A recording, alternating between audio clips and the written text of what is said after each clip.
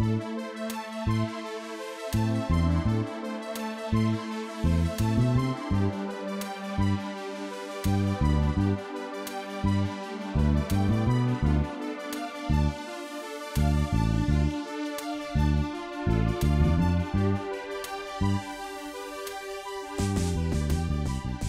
man, it's Matthew, welcome back to another video. So, we're going to investigate something that we found a long time ago. Me and Danny found it.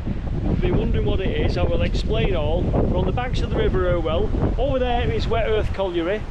You can see we've got Roy and we've got James with us and we've got Danny with us. It's a gorgeous day. We've got a brew on and then we're going to investigate something. So, we'll have this brew and then I'll tell you all about what we're going to look at.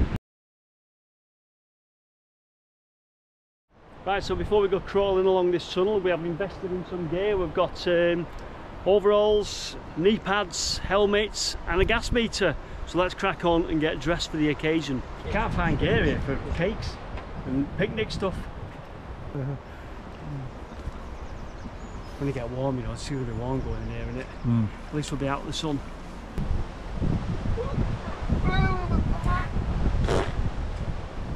Now, a few years ago when we started doing the Wet Earth Colliery stuff, which is on the other side of the river, we discovered this little tunnel that you've just seen. We didn't know what it was because it doesn't make sense, because all the other interesting tunnels are over the other side of the river for Wet Earth Colliery. So we're going to go in here and we're going to take a look. So we've got my gear on. You're mainly going to be watching through this GoPro here, so I'm hoping to get the right angle for you. It's going to be a bit awkward, hence the helmet, the overalls, and we've all got knee pads on as well because it is a crawl, so we need to be at a rest, and gloves, you'd be happy to know. We don't know what this is. It goes right into the rock. You can see the marks on the rock where the workers have chipped away at it, probably blasted it with a bit of gunpowder as well. I suspect it's very, very old. What I think it might be is an overflow tunnel for the old Manchester Bolton Canal, which is just over the hill up here. I'll show you on some maps in a minute. And there was an old lock up here, so I think it might have been the overflow for the lock that, then they took it through this tunnel and it ran out into the river, but we don't know. If we get down here and there's a shaft going upwards, I suspect that's what it is.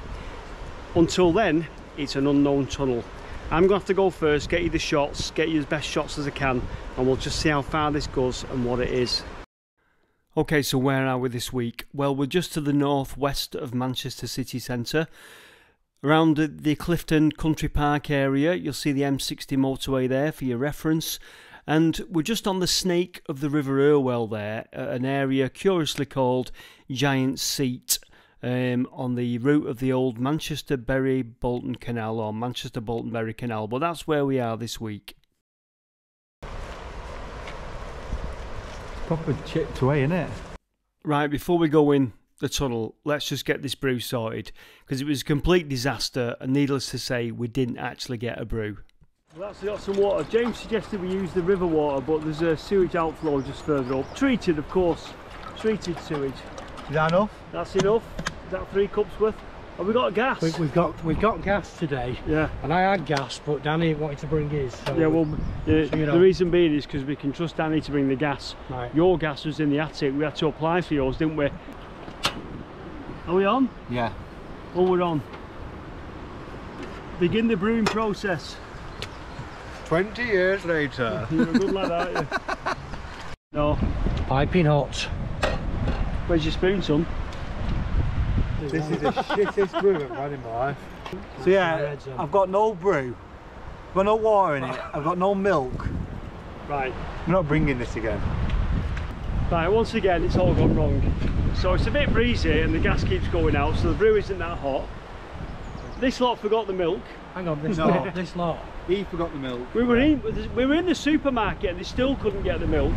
Because you know, you walk around and they want chocolate and toys and stuff, and they're on the video games and they don't look up for the video games. That's what it's like with these. So we have got cakes though. We'll crack out the cakes. We actually bought individual cakes. We had a big thing about buying cakes from the bakery bit, but we didn't get any milk. No milk.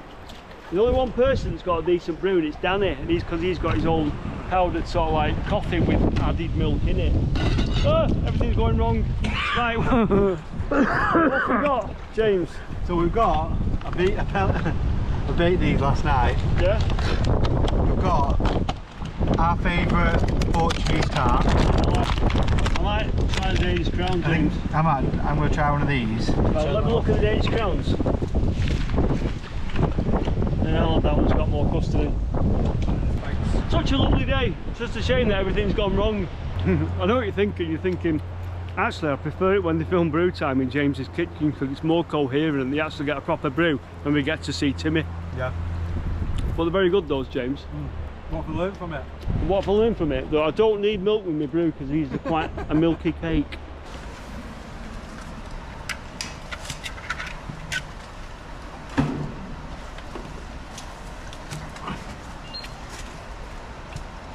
Right, James, chuck up the camera.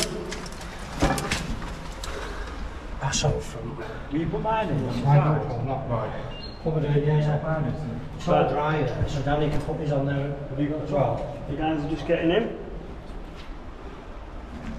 Right. Yeah, 1 minute. Now you'll see there is a bit of a flow in there. Very rough, very small to walk along. I suspect it gets smaller up there, so we'll see what it's like. What this flow is, I don't know. But it's a good job we've got the knee pads on. So we'll see what we can do, what sort of pictures we can get you. So we're not far in at the minute. Crawling. Nice big pool of water here. Let's get some footage of these two crawling. Yeah. There, James? Yeah. Right, so a bit of a pool to go through here. Is it? Right, but I think it's all true, then.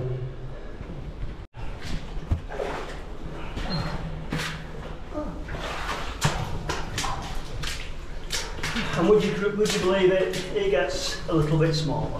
Just battered the cup. Parky, I love this, wouldn't he? Yeah. Another pool there. The water.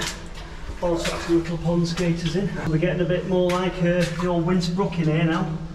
Amazing. Don't be damaging all this, do we? Look at all this stuff here. Fantastic. Oh shit. Stand about, stand time. Yeah. Both there. Right. One the other does that. Ah, shit. So I can hear water up ahead dripping.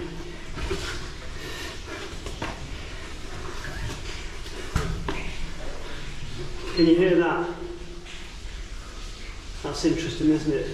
There's a tunnel cut across there. It looks weird, doesn't it? Yeah, it does look weird. Looks like we're coming to like a cross T-junctions. And what's my angle like on the helmet? We'll see what we can salvage from it, I'm sure. Yeah. Let's get some footage of these two. Okay.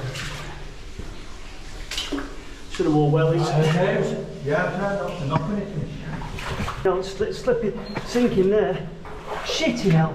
What? Sinking there. What's them bits there? It's sinking. Safety check! Right, stand up there now. Very sinky. Is it sinky? Oh, yeah, there's like a bloody hell steep. Yeah. Stand to the side.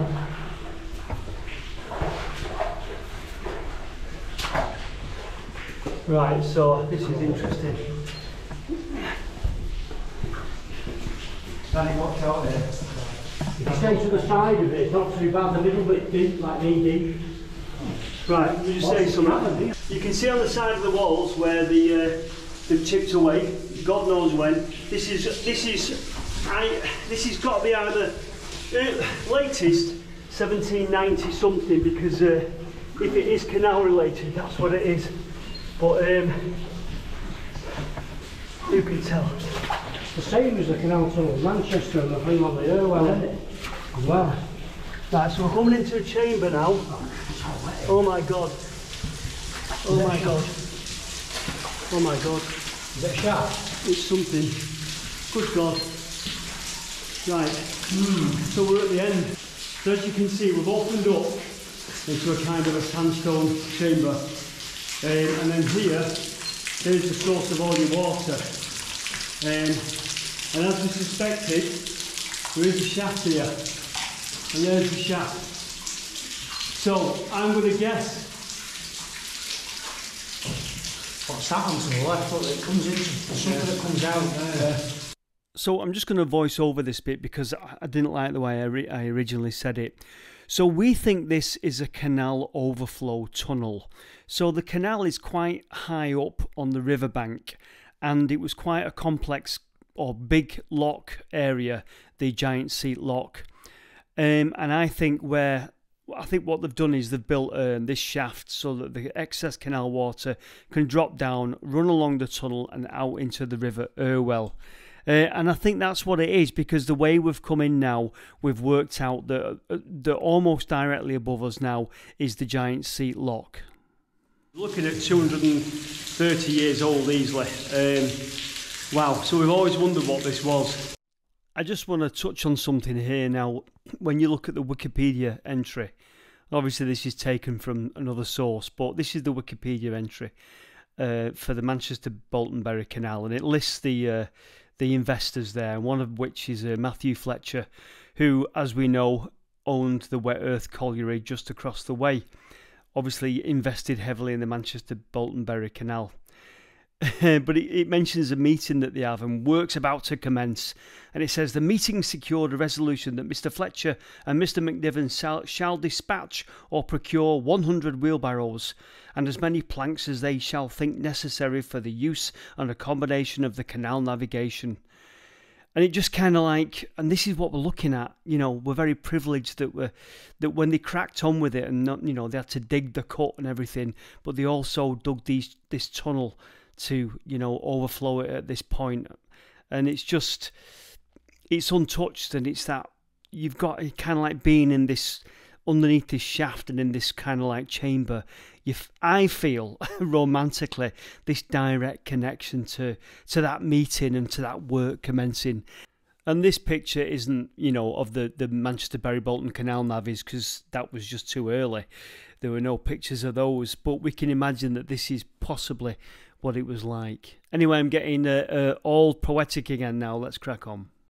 So what have you found, James? Can you see it? Yeah, what's on the bottom of it? It's a glass bottle. Is there anything on the bottom? You play? 4. It says 4. Alright. So at least some kind of toxin, that's... So we've got, yeah, a load of... we'll take a look to the further reaches of the... So it's an overflow. Well, I think it's a canal overflow, but fancy building this big chamber. Yeah. That's quite hefty collapse. Yeah. Smells of it, doesn't it, as well? It's dated back down. Yeah.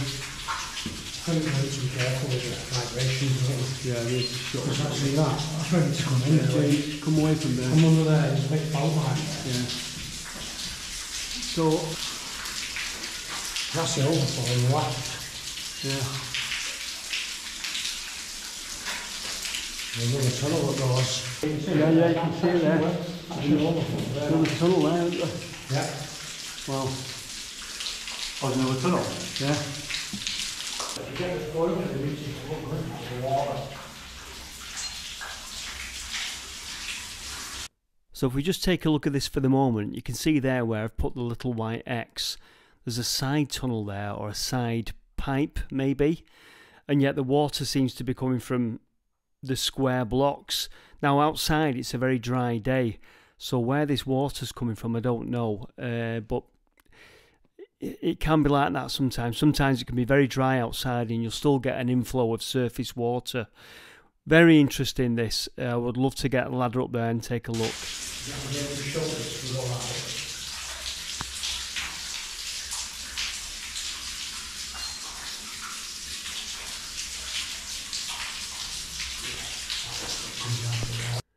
Okay, so I wanted to show you this map of the entirety of the canal, and you'll see it starts down in Salford and it ran up to the towns of Bolton and Bury, and you'll see it splits at Knob End Locks as it makes its way to the towns of Bolton and Bury respectively. Only the bits in blue are actually got water in anymore. The bits in green are completely dry, and obviously, as we know, the canal is no longer in use and fell into disrepair. The breach where it breached its banks above the River Irwell, which we did a video on, that sort of sealed its fate, and a few other things sealed its fate. But let's just take a look at the area that we're looking at. Okay, so as we zoom into our area of the canal, you'll see we're looking just below where it says Outward Colliery, and the section of the green line where it says Fletcher's Canal. So look at the green line above Fletcher's Canal, the F of Fletcher's Canal. That's where we're looking at, and you'll see that our section is green. And what I'm going to carry on the investigation now above ground, but you'll see obviously because it's green there's no water, so what we're about to look at is unrecognisable as a canal really. So we've come above ground from the tunnel, trying to pinpoint where the shaft will be, might be, but it's all private here, so you'd end up walking around in someone's garden and it's difficult, we can't do it. And probably the top of the shaft is covered anyway. James is just in the undergrowth there in his natural environment looking for something, but we can't find nothing. So like I say, the top of it's probably covered anyway and might be under a load of undergrowth, but yeah, we don't know, we can't find the top end of it. Okay, so as the area is now completely unrecognisable, the canal has gone from the area. We'll look at the old maps, and if you look at this you'll see Giant Seat House, and this is the area of the canal we're looking at. You can just make out the canal coming in from the right of the picture there, and then you'll see it goes through a lock, and there's a dock there, and there's weirs. Now those weirs will be canal overflows, but it looks like there's a dock there, so it looks like they could probably station boats waiting to go through the locks. Completely gone now, but it was quite a busy place. It looks like it was quite a junction on the canal. This is quite a nice comparison picture then and now, so it kind of explains things. It says there were 2 locks at Giant Seat. The pictures show the lock house which still stands by the upper lock. Both locks are infilled, though traces of the upper lock are just visible in the grass. The lock house is the only one surviving on the canal, built in the mid-19th century, though it has been extended. That's the difference in the pictures you can see. The path to the right of the wire fence is still a public right-of-way, though often difficult to access at either end. So yes, we didn't want to go walking around because it does feel like you're in someone's garden there, but we don't need to because that shows how it used to look. And all traces of the canal have gone. In fact, when you walk up there, it's quite disorientating trying to imagine where the canal was. I would love to have a walk round there though and poke round in that garden to see if there's anything like the towpath to find, or any bits of the locks or anything like that just hidden in the undergrowth. So yeah, there's the lockkeeper's cottages for Giant Seat locks there, and then the canal goes down that way, or went down that way. It's all dry now, nothing to show you. We don't want to invade people's privacy here because this is their garden, but we think somewhere in there is where the top of the shaft is. Lockkeeper's cottage, canal went that way above where Roy is there, and then there's a sharp drop off here now down to the Irwell. And as with the Bury Bolton Canal, it's always perched on the top, right on the side of the Irwell most of the time.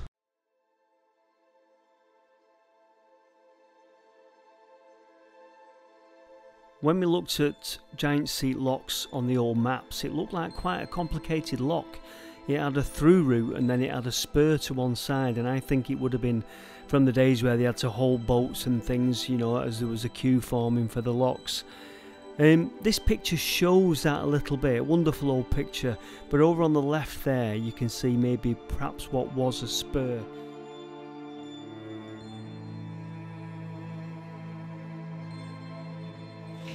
Danny's found see, while we're all messing about in here looking up at the shaft, Danny finds something really interesting, and what he's found is candle marks. See the black candle marks there, and that's that. Right, I'll show you something now. There's the shelf. See the shelf I've cut where the candle sat? That, now unless somebody's been in here and had a picnic in here, that candle scotch in there has got to be back original, and there's another one there, and there's another little shelf there where they put candles, and they put candles on there as well. That is incredible, what a find. And as you can see, all sandstone, all very black at the back over there. Incredible. That's great. Now, it looks like they may have carried on. Are they going to carry on? It's had a crisis, a bit of an arch formation. Snuff tin. So James has found the tin now. So we need to get that out, James, and see what it is. Might go thousands of pounds. That's what he's hoping. Milk, innit? Yeah. Think that to be some in there? Yeah, 17 milk.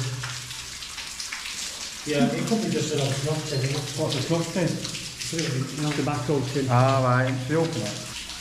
Right. So he's opened it, and there's nothing in. I thought there would be a diamond in there. It's old snuff tin, isn't it? Yeah. Go on, Since he's been printing all right on the outside, but it's all rusted away, isn't it? Bricks. I wonder if the shaft was bricked at some point. There are some bricks here, you see. I don't know if it's a candle or a bit of, is it a bit of that stuff, that fungus? Could be, couldn't it? So it's things like that I wonder about. See that little hole there? What's that all about? Interesting, eh? And yeah, there's a pick mark runs down there. Moving on. Before we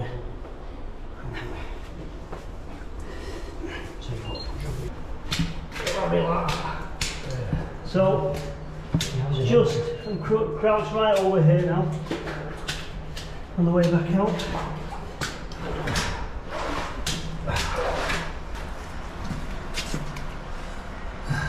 Three and a half or 3 1/8. What's it say on it? Accrington Norrie. Yeah, it was meant to be iron, weren't it? But they spelled it wrong, it was brass. They're like underground.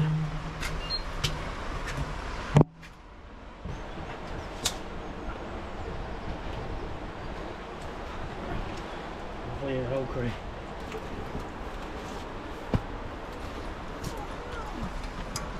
Watch your head as you come out, this is where it gets you.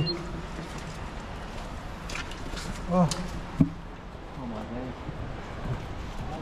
It's not on any maps at all. There's nothing, there's no reference to it or anything. So, bit of a crawl, wasn't it, James? Yeah, it was a bit. Filthy. Nice formations in there. And that what's the word? That cavern at the end was quite sketchy, a bit sketchy. Yeah. And weird the way there was a square shaft and it just went into the cavern, unless it's collapsed. Unless there's been collapses, but there weren't that much debris in there. But then again, the floor went like that, didn't it? So, but very interesting, another little mystery sorted out. What we call nut and bolt. Right, so there you go. Weren't a long tunnel, was it? No. But we had to go and look to see what it was. It was cool inside. It was cool inside. We'll never actually definitely know for definite, because we like that on this channel. We like to be scientific. We don't say what things are when we don't know. But we're going to have to take a good guess it was Canal. I'd say so. Definitely, yeah. 233 years old, roughly. So very, very old. Very interesting to see. Very sketchy at the end. Yeah, it was. There you go. Little investigation of a lesser known tunnel in Manchester. Thank you very much for watching. Take care. And we'll see you next time in the next video. And bring milk. No, bring milk. See ya. He needs to bring milk. I bring a spoon. Bolty. Fight. I want a warm brew and some milk. Yeah. We went in a supermarket, didn't even bring milk. Milk next time. So this is what happens when Martin doesn't bring milk. We end up fighting like two crayfish. Right. And having a Bolton. now we're going to have to go to flipping Where's it up Starbucks for a bit of brew.